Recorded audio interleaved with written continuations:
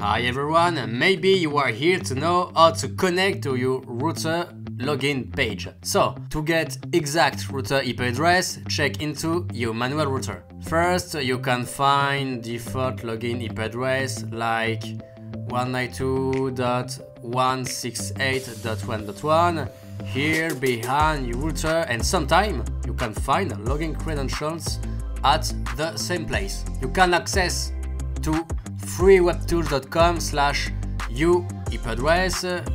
I put the link in description to try to find your default credentials thanks to brand and model of your router. Now click on the link in description to go to your router login page and get default credentials. If it doesn't work, maybe it's the wrong IP address. To resolve this problem on Windows, for example, on your keyboard, press Win plus R and type CMD and press Enter. Then copy-paste this command. For Linux, open a terminal to copy and paste this command.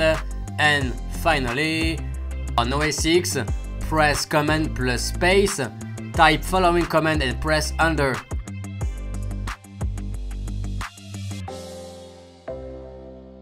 Once you know your default IP address, click on the link in description if you don't know your default credentials to login.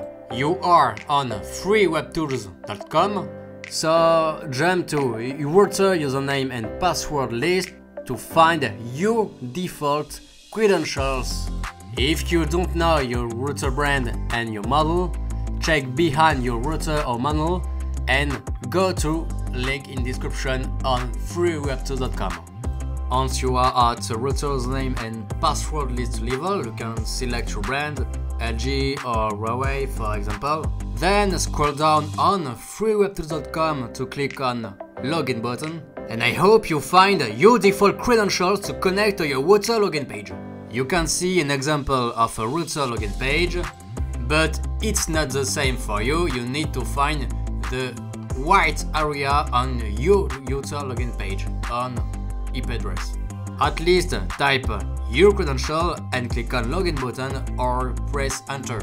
Maybe after all this you can't connect to your router login page, so tell me in comment section your problem and I'll try to help you.